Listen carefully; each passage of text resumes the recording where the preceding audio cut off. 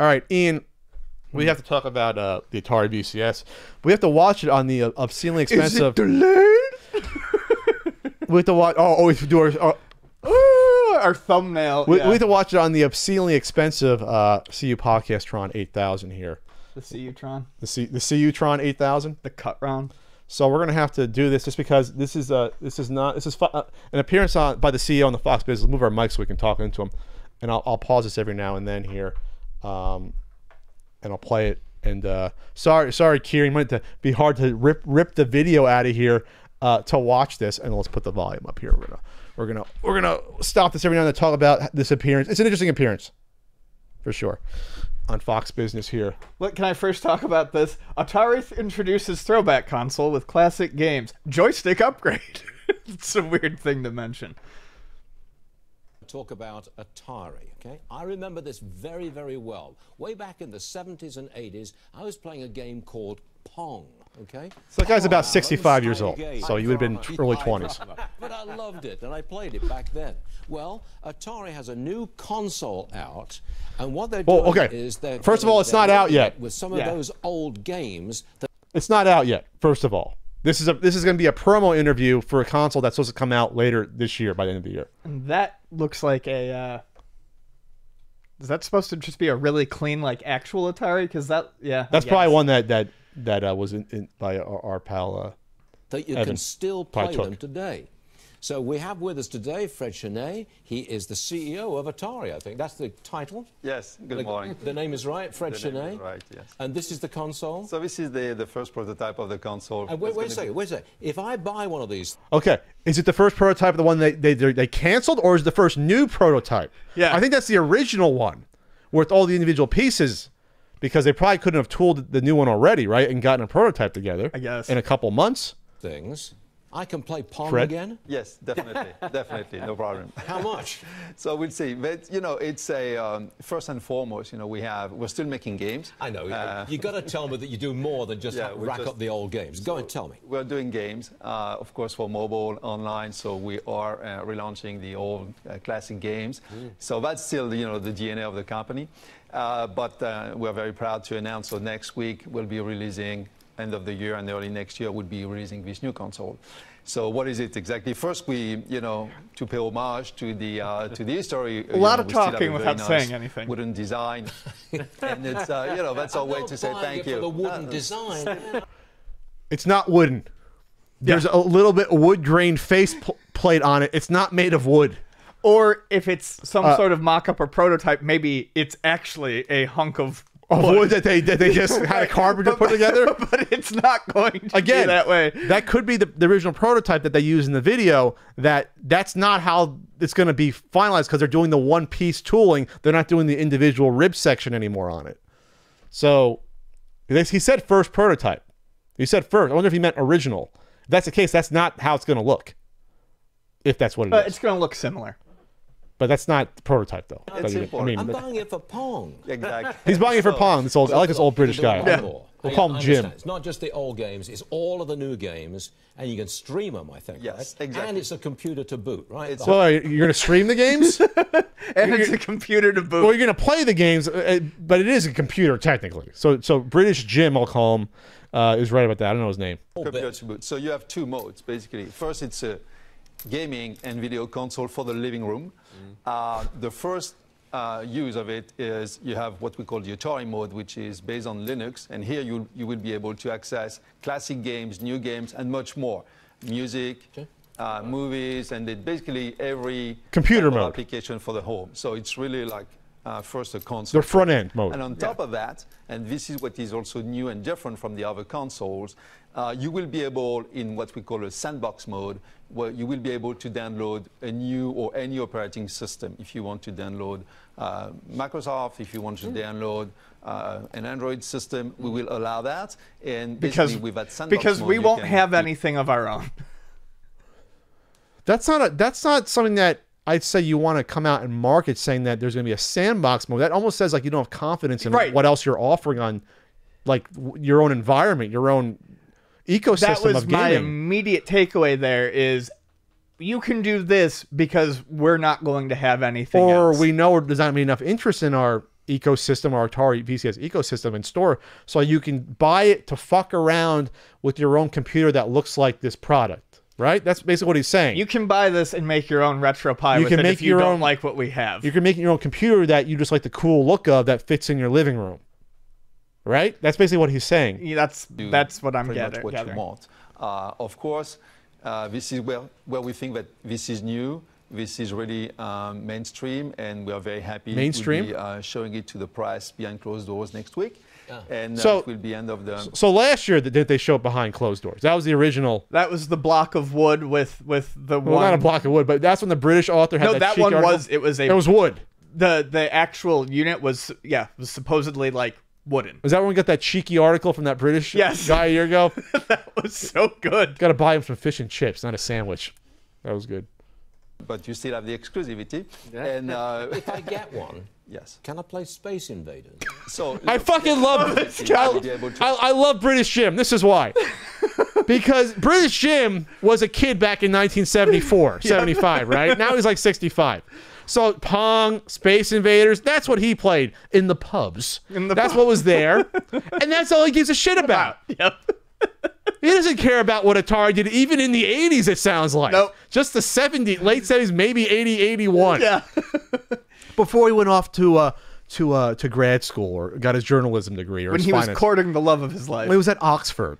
I love British Jim. That's not his name. I'm sorry, his name's not here. access it through a steaming... Okay. Can I play Pac-Man? Ah! Wait.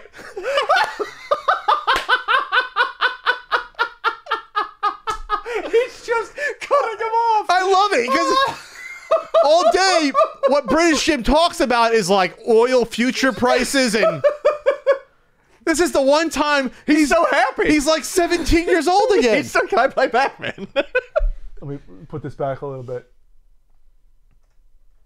Okay, because this is important that he brought up Pac-Man because the response is important too, as you'll see here. Whoop. Okay. Can I play Pac-Man? yeah, Pac-Man is not Atari. Yes, everyone thinks it's Atari. I could play it. Yeah, you would be able to have it through the sandbox mode, yes.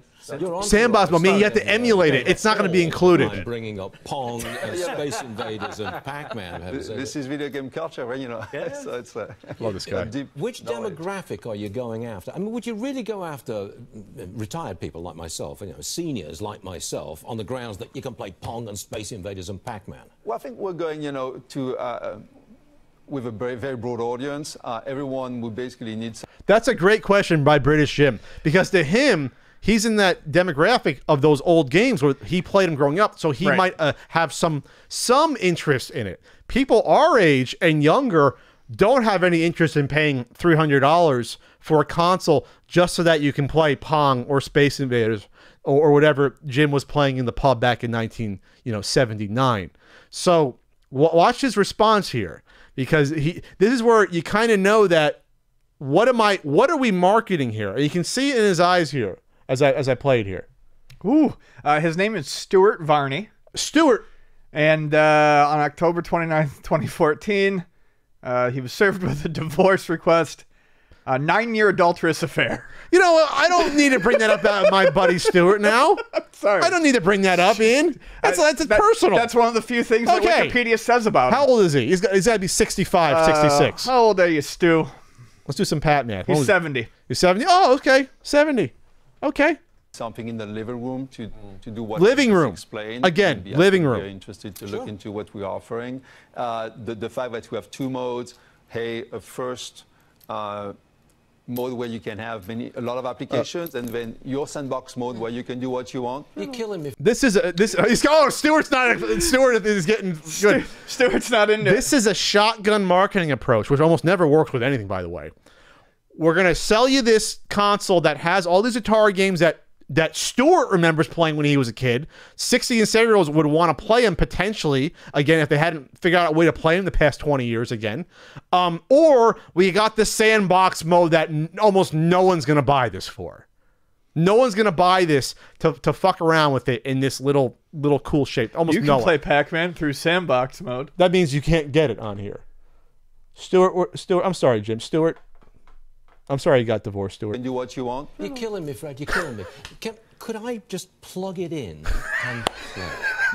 He doesn't. Stuart doesn't care about Sandbox. What kinds of passwords for this? That, and Oh, you will need a password, of course, but only one. You will need a password. Because it's your machine. But do I I think, get my grandchildren to hook this thing up? I think, you know, if I were you, I would definitely try it because it's always good to bond with the kids and with the grandkids. So yes, just for that, yes, that's what I would do. 7-year-olds aren't buying That's this. the beauty of video games. The And complexity what is we a learn that feature, not a bug. You tend to play a lot to bond with the kids and the grandkids. Do you think I could bond with my 4-year-old twin granddaughters playing Pong? Definitely, yes. If not, No. okay. You'll have a private session. Oh, they'll like it for like 5-10 minutes, but they'll go back to whatever Candy Crush games on their phone. I mean, I'm sure a kid will like playing Pong for a little bit, right? If I was 4 years old, I played Pong, you know. But nowadays, kids have so much more software at their disposal than we did when we were 4. When I was 4, the idea of the all-in-one Pong clones was still it was still out in the marketplace there, and it was dead by that point, by the early 80s. So we had one. We had the Telstar Ranger. But nowadays, it's going to be so quaint that, yeah, you'll get a little bit of fun out of it, but they're not going to, you know, they're not going to glom onto it. Use that word glom again. Man, Varney's not. Don't destroy my view of Varney, of Stewart to me. It's pure in my eyes. Yeah. What did he do now? Did he get arrested for something bad? In an interview on 5 June 2013, Varney said, "We hand down $79 billion every January on these so-called poor people." And then someone says, "You're not being mean to poor people?" And he responded, I am being mean to poor people. Okay. Frankly, I am. So Stewart doesn't like welfare, apparently. Stewart's Come on, awful. Stewart. Come on, Stu. Let me back this up a bit. You can bond with your granddaughters by doing some charity work, you Private asshole. If I buy one, will you supply a technician to come to my house and install it? Hotline 24/7. No problem. You're on. No problem. No You can problem. take Whatever our you say. software. Yeah, he's not going to tell us. Are you going to tell We us? can. We can. Look, we're going to have different systems, but the entry point will be $249, and then we have I thought also $200. and we've also rebooted and redesigned the old classic joystick, so that will be announced later this year. But there's a new They joystick. didn't reboot it. that It's comes off with the machine. shelf, it looks like. And that's the entry point, and Just then for possible. and then you can add more memory. We will have more pricier options. what a But Is fucking that a sample disaster. which you're leaving here? Or do you No, I'm not Stuart. giving the sample. You're not giving me that sample? I don't blame you, fella. I Stuart really wants a don't blame freebie.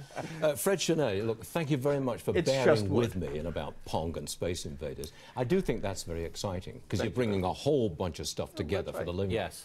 Thanks for having me. Okay, Stuart.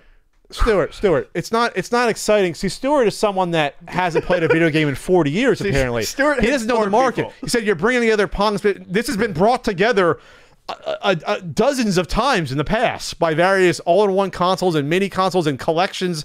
You know what I mean? Like, this is not... Stu wasn't impressed.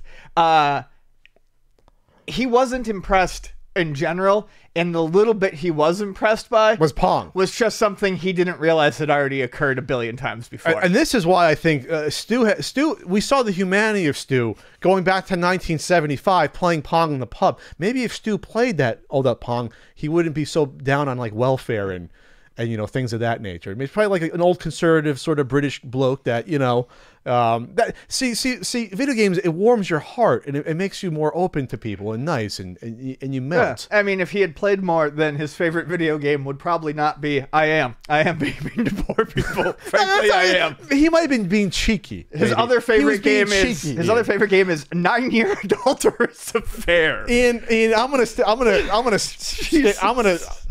And Stu is my guy because he was asking the proper questions there.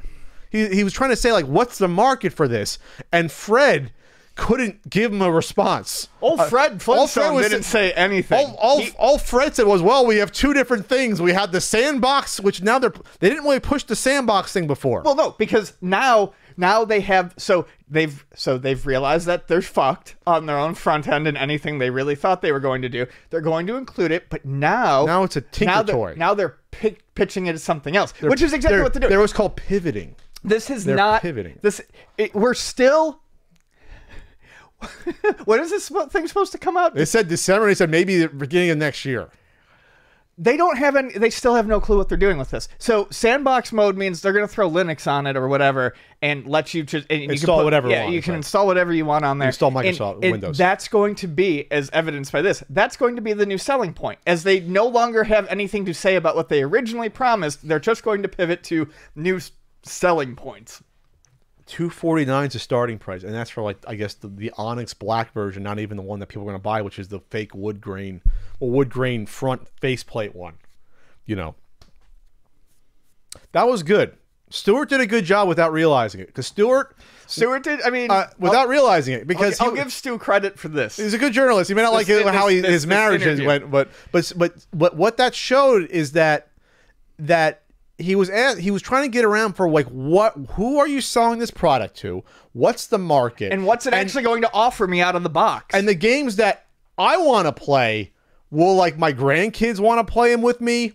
You know, like in theory, he's the market for those 40-year-old games. They're now 40-year-old games. Atari VCS era and Pong are 40-plus-year-old games. I know it's sad to say. They're 40 fucking plus years old. Yep. So he's trying to think, is this for me? Is it for my grandkids? And he didn't want to hear about the fucking sandbox Linux shit. Stuart doesn't know what Linux is. He doesn't care. Stuart just remembers playing Pong in a pub with a paddle or playing Space Invaders. That's all Stuart remembers. Stuart knows Linux is the operating system for poor people. He was being cheeky, Ian. He was being cheeky about that. He didn't mean it. I'm going to stand up for my buddy Stuart here. All right. Stand up for my buddy Stuart. Weird hill to die on. I'll buy it's not a hill to... But anyway, that was enlightening though. Yeah. Because you can almost... Fred the CEO wasn't deer in headlights look, but... yeah. He's a step away from that where it's like, yeah, we don't know what our marketing message kind of is. Yeah, you could tell because he opened his mouth and fucking nothing came out. Just words. Just words came out. Nothing of any substance or meaning. The only new thing is sandbox. All right, I'm a fan of Stuart's now just because of that. He was being cheeky. All right.